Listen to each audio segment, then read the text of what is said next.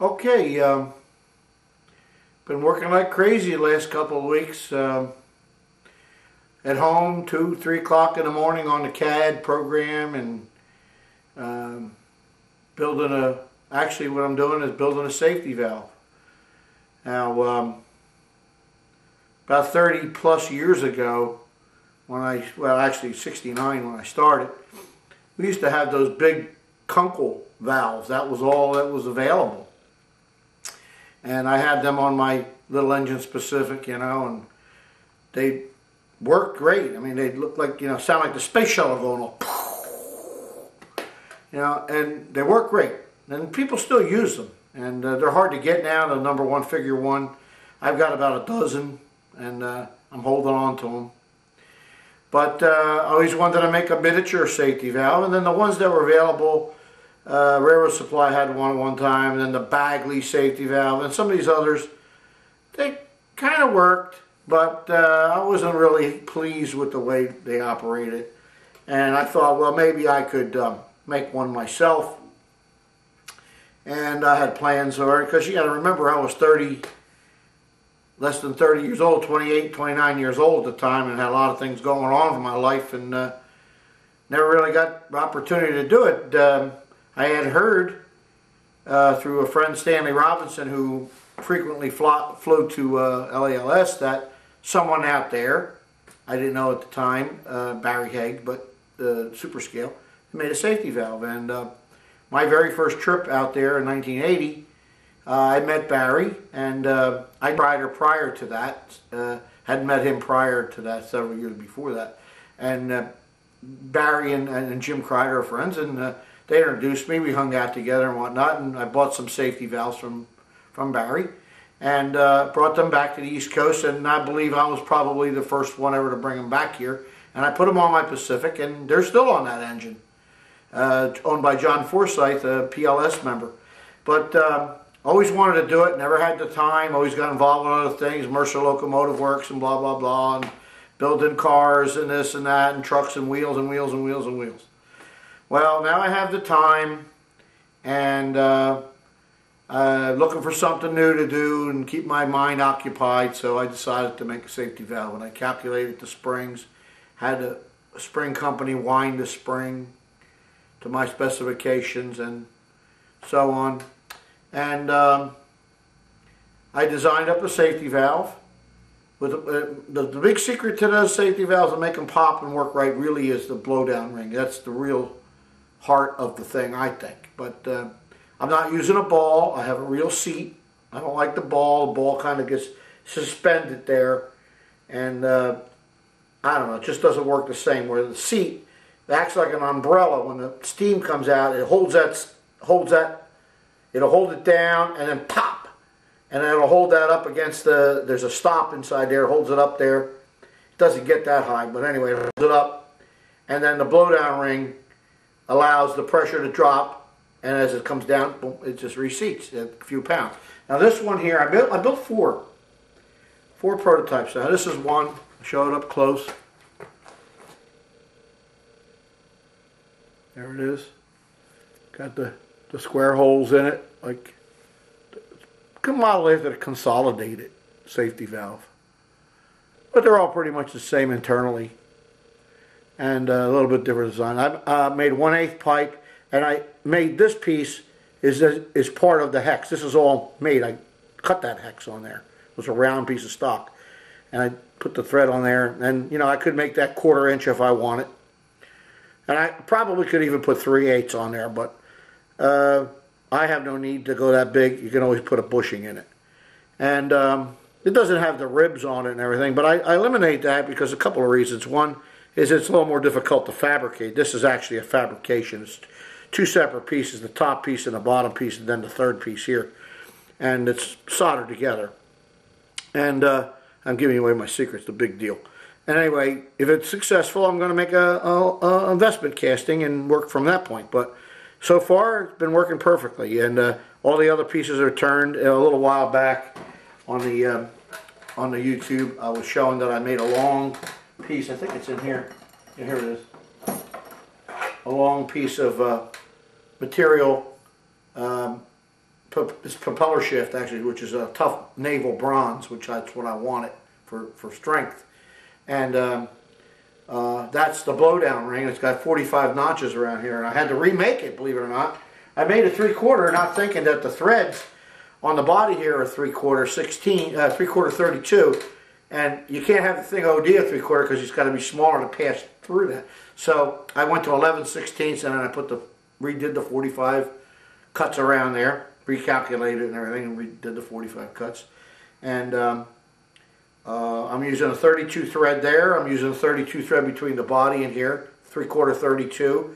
On the blowdown ring, I'm using 1/2 inch 32, and up here I'm using 8/32. Now, I might try to make it a little. I might make a couple in the future here with a little finer thread because you get a little bit more adjustment. I might go to either 36, and I might try even a 40. Up here, I'm going to use, I think, a 36 thread. I get a little bit more adjustment. May not make that much difference, but it'd be curious, interesting to know, to find out. Now that's the blowdown ring set screw is a 172 screw, and it just goes right into it just fits. It's got a point on it, and the blowdown ring has 45-degree cuts in it, and it just fits right in that, and it holds it there so it doesn't turn. So so far it's been a success. I've got these all set now on air, but I got to come up with a different system to set them. Maybe I could just roughly set them on air, and I'll find out Sunday when I test them on the boiler. I'm going to put them right on my locomotive and just set like I mentioned before when we were firing the engine up, I'm going to put 2 ball valves. I got some nice small ball valves here I got, and just put those in place of the safety valves. I'll put the safety valves on top of here and then shut them off so I can test one or the other. That does make a difference. And I'm finding out a lot of different things about them, how to set them and so on, and what capacity. Believe it or not, that air compressor won't pump against that one it's pumping, so I have to shut it off and then let it drop. So I'm going to come up with a. What I did notice that when I was testing them on air with the locomotive, and this is basically a separate tank, a storage tank, as the pressure, it would pop off, and as the pressure would drop, and then reseat, and then the air compressor tank would fill up the boiler again, pop, and reseat. So if I have a small line feeding the secondary tank, it takes a little bit of delay to fill that tank. So that gives it a chance to build up slowly and pop again. So I might try that with a separate tank. But there's other ways to test them. You can hydro them. That'll only give you the pop-off pressure. Any kind of a dead weight gauge tester will only give you pop-off pressure. So you got to test the blowdown ring under pressure. And the screw here is a little bit long. I just made them. I made them different. One of them here is shorter. Works a little bit better. And I need the longer screw for a higher pressure because you got to push it down a little bit more. But I'm going to refine that later, make the jam nut a little bit thinner. By the way, I made these 3/16 hex and 1/4 inch hex, so you have standard size screwdrivers, the wrenches to tighten them up. Okay, well, I'm going to bring in a close up in it. I'm going to turn the air compressor on, and then I have to turn it off over here at the breaker. When it pops off, I turn the breaker off and then let it reseat down. So I'll show you what that's all about and how that works, and then you can judge for yourself. I got the air compressor in the other room, so you don't hear the noise on the video, but let's see what happens. I really should put a pressure gauge on here. Now I've got them set at 120, and they reseat 3 pounds under. Some of them are a little bit more. Here she goes, she's going to pop down. It's starting to get pop. Shut it off.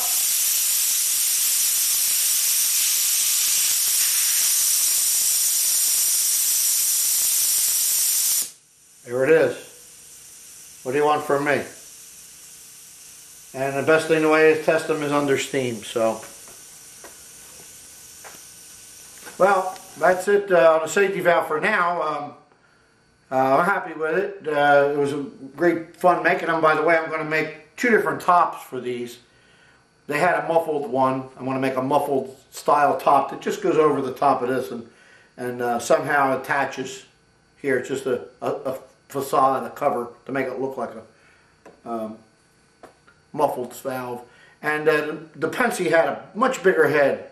They were like I think the name of them was a Coles valve, and they had a bunch of series of drilled holes in there. So I'll make those heads up. It'd be about 1.25 inches in iron. By the way, this is 15/16, 937.5 OD. That's what I made these.